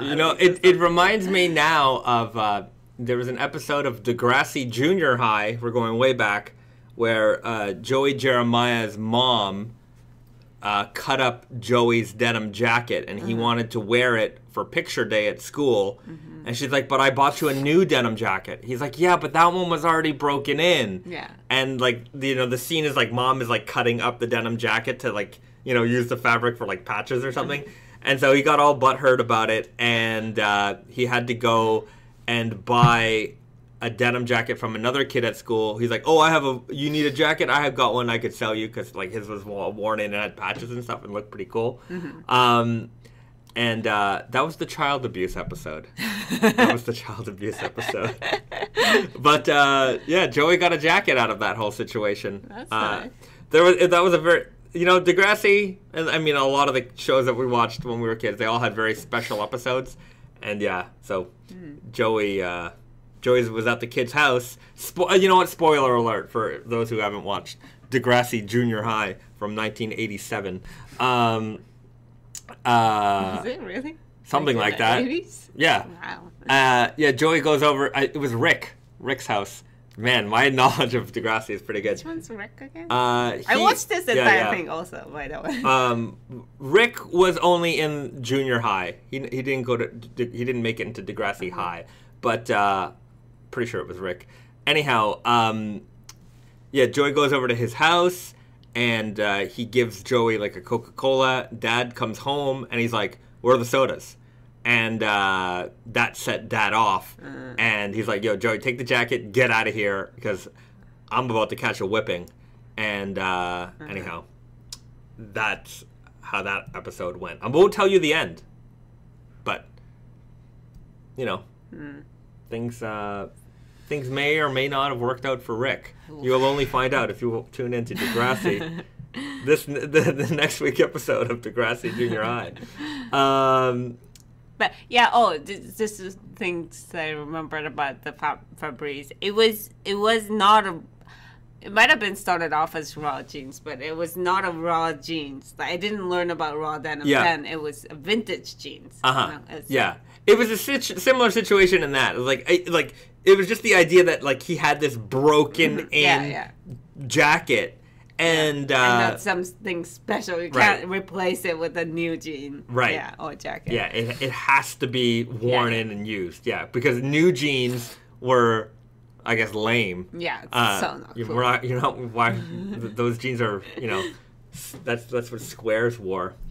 David Dixon, Febreze jeans, I can just imagine the smell. Yeah, I don't like the smell of Febreze. There's something chemically smelling about that. Yeah, it's not like you're cleaning it. You're just masking the odor with another odor. It's not a great solution to that. Yeah, I don't know how it works or like what it's supposed to do, but yeah, anytime I smell it, I just feel like I'm inhaling plastic. Like I feel like there's some kind of chemical that's attaching to my lungs. When I smell it, I don't know. Not for me. Mark Lucier, Degrassi was so corny. Hey, don't say an unkind thing about Degrassi. It was wonderful. It's a Canadian traditional. It's our traditional folk story. You can't take anything away from Degrassi. One time, Risa and I went and visited the original Degrassi Junior High, the school, Vincent Massey.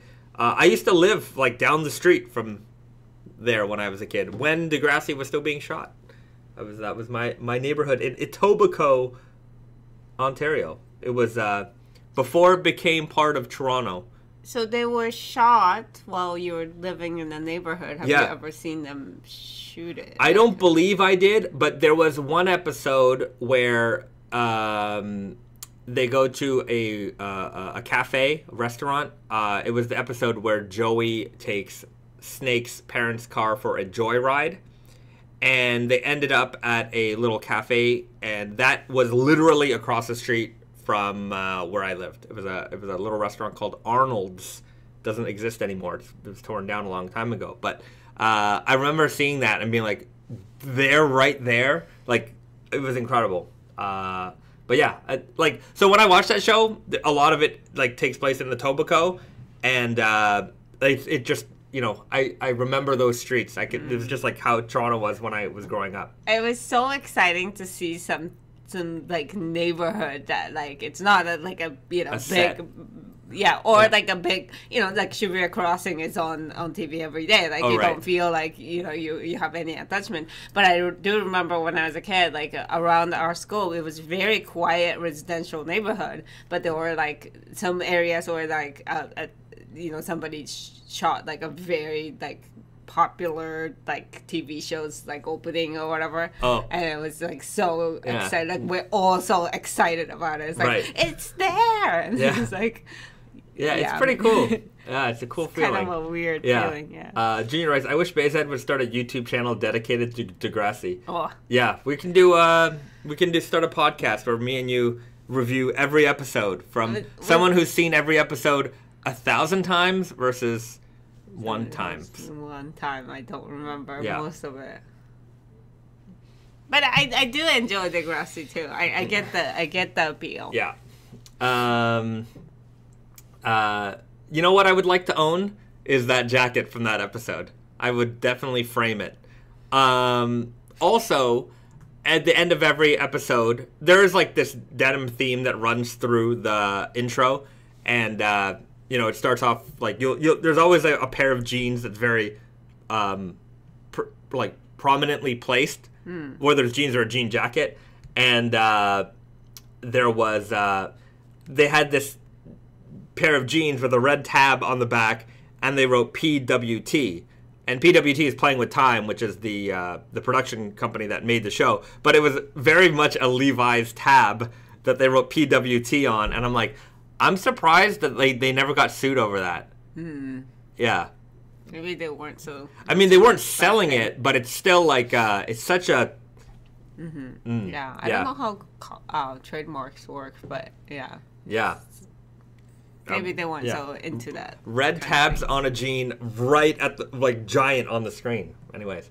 But, I mean, if you think about it, like they didn't really trademark red tabs in Japan because, like, they were so late doing that, right. And other brands already established that. So it probably means that they weren't so, like, maybe in the 80s. Yeah. they were more relaxed but about it. That's why, for those people who don't know, like, if you find jeans in Japan, there's all kinds of companies that have little tabs. Like, that is 100% a Levi's trademark. Like, in the West, like, you cannot make a pair of jeans that aren't Levi's with a red tab or even any colored tab in that position that belongs to Levi's. Yeah. But in Japan, I guess what the story goes is that when people first started making jeans here, they saw that detail as like belt loops or rivets. Like, that was just what was on jeans. So everybody made jeans with some kind of tab on it. And because that was established before Levi's came here and registered that they don't own that particular detail. That's why you see a lot of Japanese denim brands that has it and sell it with that tab in Japan. They're not supposed to do that in the West. Like, if they export the jeans, they shouldn't. Yeah. They shouldn't have that detail, but they're considered counterfeits. Yeah, but in Japan, you're not in trouble for it. Yeah. You can't be in trouble for it. Right. Mic Drop 37 writes, Bahzad, have you ever worn your Bahzad Specials crotch blowout jeans? That's not what a Bahzad Special is, by the way. But have you ever worn your crotch blowout jeans, that pair of left-hand tools, to the airport, look TSA guy in the eye and say, go ahead, search me? No, I have not. See, that's a weird, like... Oh, if you were a pervert and you wanted to force someone to do that, you could. Like, both ways, you could. Yeah, but also, like, what, like, let's assume that he assumes that you're not that pervert, right? Like, that's such a weird thing. It's like, oh, it's so funny, like, I let some random person who could be a pervert touch. Yeah, I don't know. You know, the weird thing in retail is that especially in retail, you will always experience some kind of, like, shady individual. I remember one time when I was working at Diesel. So I was working I was in the store, and Buddy came in, and on Diesel jeans, the sizing is on the back of the waistband. So they have usually like some kind of, they'll have like an iron-on patch kind of right over here, and it'll say like, you know, the waist size and the length, and it'll even say the fit, you know. And so a guy came in and he's like, do you have these in other colors? And I'm like, yeah, no problem. Like I looked at it, I knew what fit he was talking about, and I'm like, what size do you need? And I probably shouldn't have asked that question because I could tell what size he was. But he's like, yeah, just check. And, or I think, anyways, maybe I didn't even ask, or maybe he's like, oh, can you check my size? I think that's what it was. I think he asked me to check what size he was. And I'm like, okay, let me see, because I knew where to look. And, like, I'm going to be honest with you, that wasn't that uncommon of a question. Some people would be like, you know, I need another pair. I don't remember what size I am. Can you just, you know, because sometimes people didn't want to try anything on. They just wanted to buy it and go. So Buddy's like, yeah, can you check my size? And so he undoes his belt, and like the jeans were a little bit loose on his waist, and like I pull the waistband, Buddy's fully commandoing.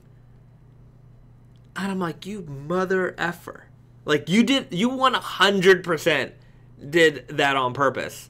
Yeah, so that was a little offensive to me.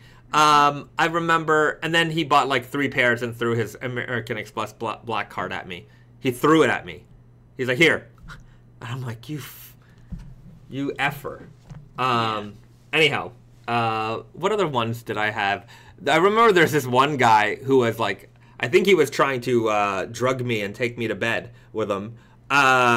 He definitely was trying to do that. I was working in ladies' wear at this time, and he would come in with his lady friend, and they would shop, and they would spend like a lot of money, and like he would come in every, you know, regularly.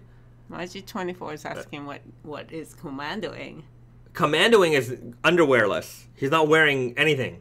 He's just free and fancy. Where does that word come from? I don't know. Why do we call it commando? I only know that from Friends. I only know that from Friends too. Is that a Friends term?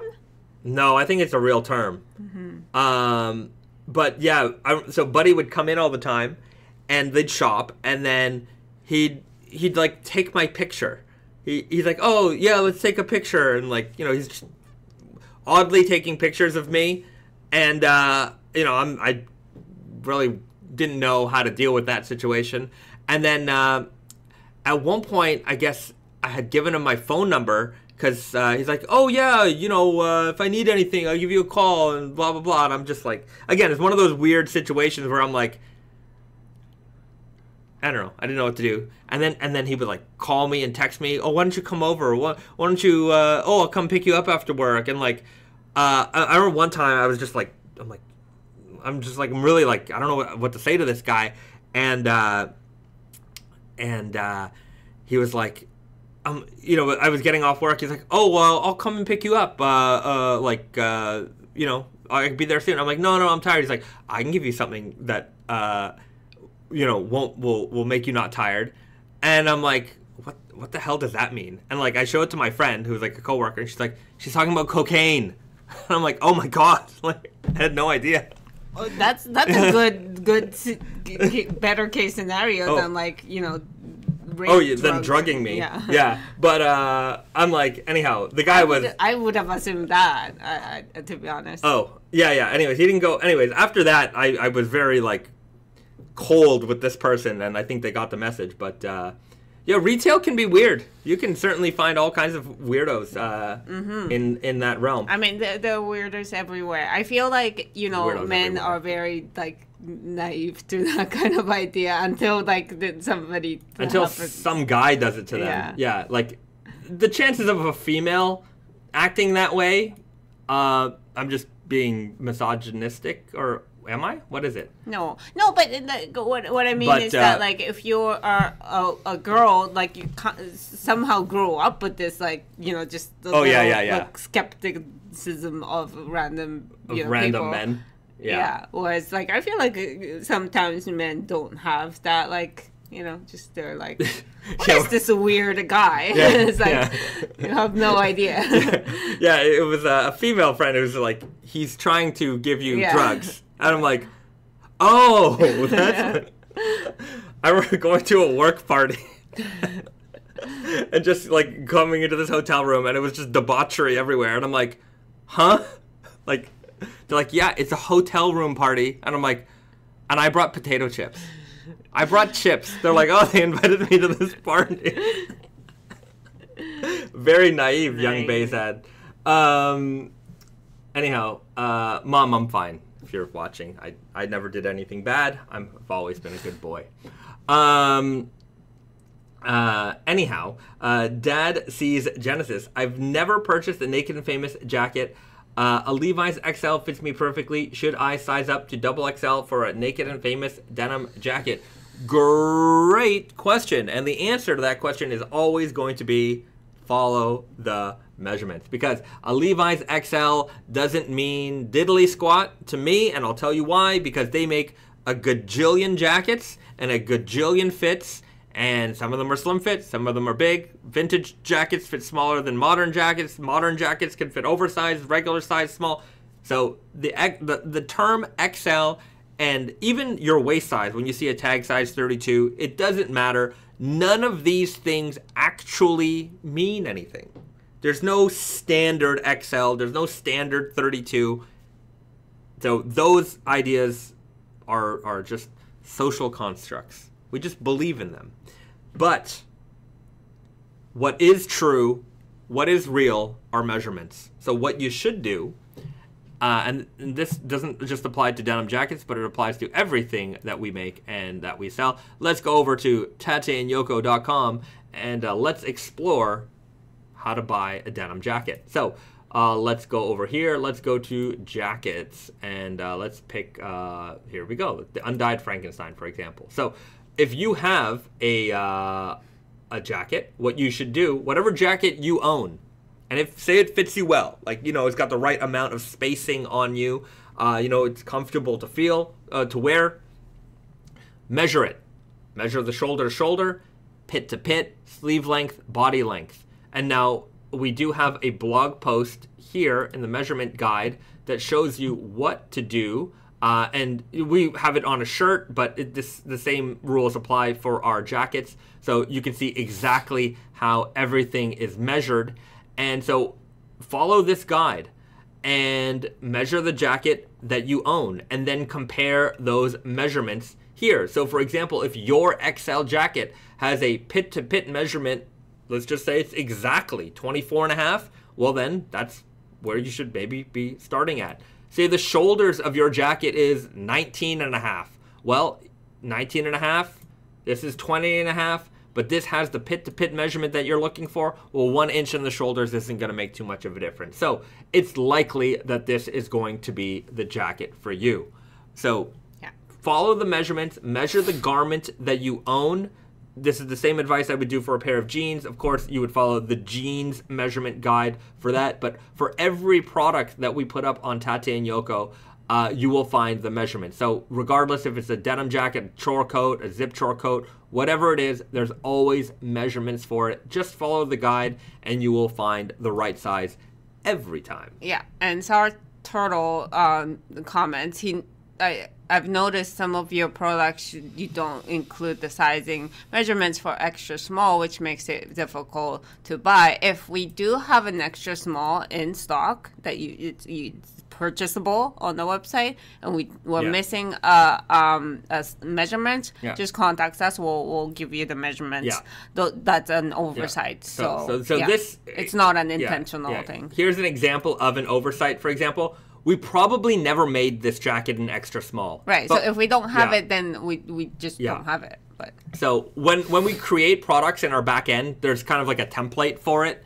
And realistically, maybe we should delete the sizes that we never made. But the thing is, we make the styles in our back end long before the production comes. So maybe there was a production and it called for a size, but in the end, maybe because there wasn't enough of that size sold, it just never got produced. So, in turn, these things never got changed out.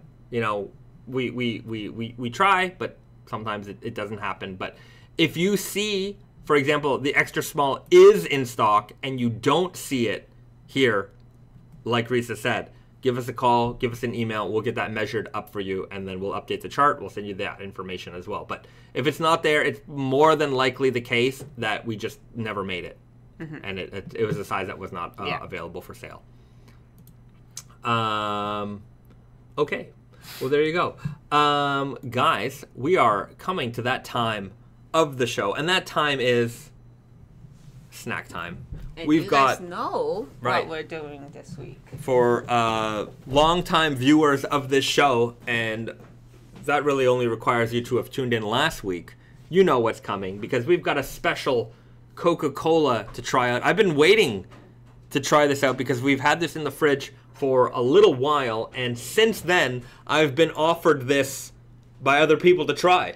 They're like, "Oh, I just bought this for you because I thought you would like it," and I'm like, "No, can't try it yet because we're going to try it live for our live stream audience. We know that you guys want to see us enjoy the finest products in the world, and so we've tried some disgusting drinks recently with buttermilk, like literally butter flavored milk. That was gross. We tried followed by the sweet potato milk. That was less gross. Yeah, and pancake tea. Yeah, pancake milk tea. Yeah, So now we have the Coca-Cola K-Wave. K for Korea.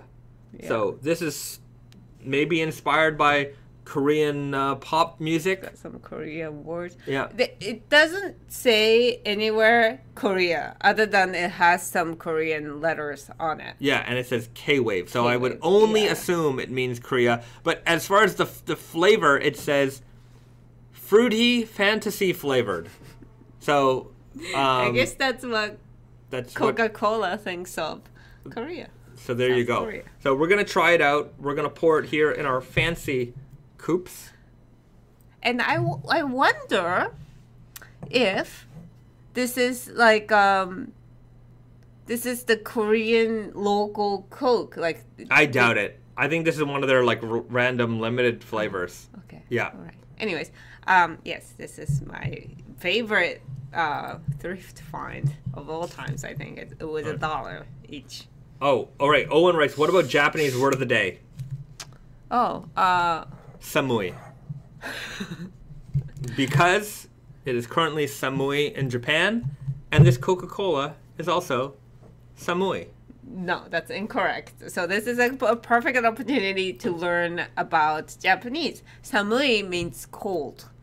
This is sumitai. It's more like a temperature being cold. I feel cold. Your feeling of cold is samui.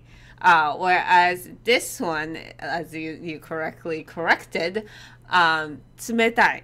When a thing is cold, you're not feeling it. It's just a cold thing. It's tsumetai. So it's two different words. There you go.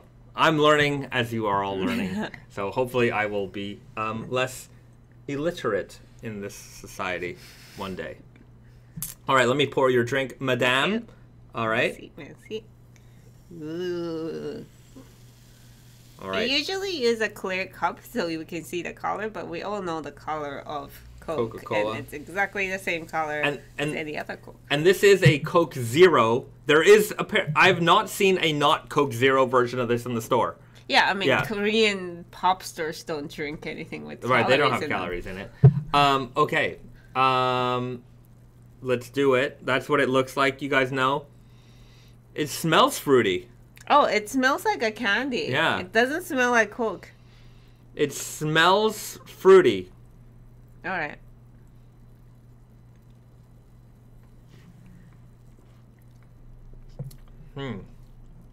Okay. Well, It has the classic Coca-Cola bite. Like, it's a sharp carbonation. Doesn't taste like Coke, though. Like, if I were to drink this, I'd be like, it has the bite of a Coke, but I would not ever... It tastes like... I hate to say it. I don't even know if I hate to say it. It does taste fruity flavored. Fantasy, I don't know about fruity fantasy flavored, but it's certainly fruity. I can't put my nose on it. It's okay. Finger. Why would I put my nose on it? Why would I put my finger on it? The snack, like ramen snacks? Not the ramen the drink, but ramen the snacks. The powdery, like powdered candy, like a powdered hard collection of powder, like condensed powder candy. Those things smells like this.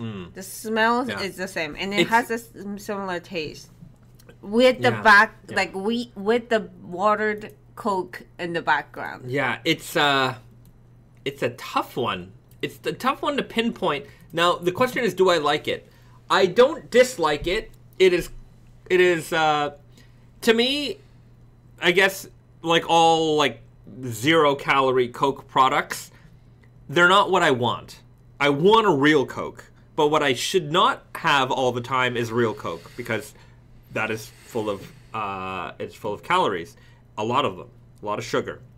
Now you can enjoy them every now and then, that's fine. But in lieu, sometimes you want you want the Coke feeling, so you go for the Coke Zero. As a man, you go for the Coke Zero. As a woman, often Diet Coke. I don't know why it is like that, but it just happens to be that way. I think they've engineered Coke Zero for men. Another fun fact: there's no Diet Coke in Japan. But we have a different kind of Coke. Oh yeah, there's like a dietary Coke.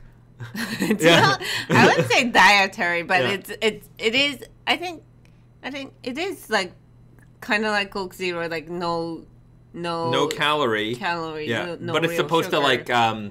It helps you. Like in Japan, there's a lot of like drinks that has this stamp of like it. Actually, apparently, it's very hard to get.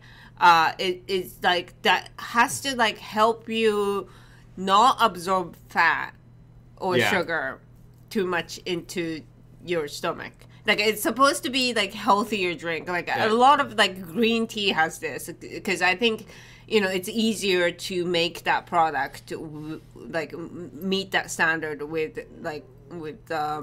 green tea apparently, but now like they have that Coke version. It's like a white bottle Coke. Yeah. Yeah. So it looks like a Diet Coke. Yeah. But it's not. I guess it tastes different. I'm not a Coke person. To be fair, like I kind of regret not tasting real Coke before this. It's been years since I had Coke. So. Really? No, this tastes nothing like real Coke. This, I wouldn't say it's reminiscent in terms of the carbonation. The flavor is. It does have that like the Coke smell, like a little essence. It has Coke Zero essence like in there. Like a background Coke. Yeah, that's Coke Zero for you. Where am I going to put this? I'm putting this at a... I would put Coke Zero at a 7. Okay. I would put this at a 6.8. That's not bad. Because it's not bad. If I were to be given this, I'd be like, yeah, it's okay. But you can tell the difference between this and the Coke Zero. Oh, yeah, easily. Very easily. Coke Zero is a fine drink. It's not my favorite, but I drink it because I just want the taste of Coke a little bit. And this, it's not my favorite flavored Coke I've ever had. Cherry Coke is number 1. Vanilla Coke is also number 1. Wait. Cherry Coke and vanilla Coke over regular Coke? Yeah. Cherry and vanilla Coke are amazing.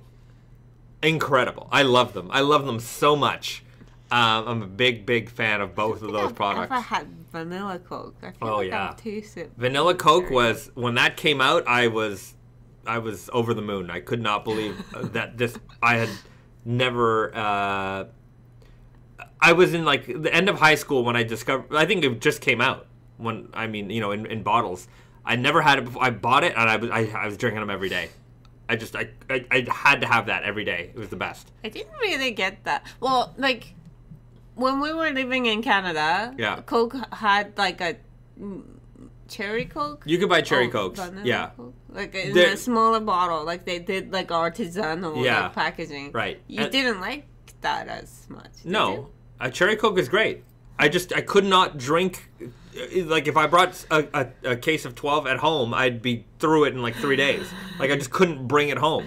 Wow, people like vanilla Coke. Yeah, vanilla Coke is great. Vanilla Dr. Pepper is good too.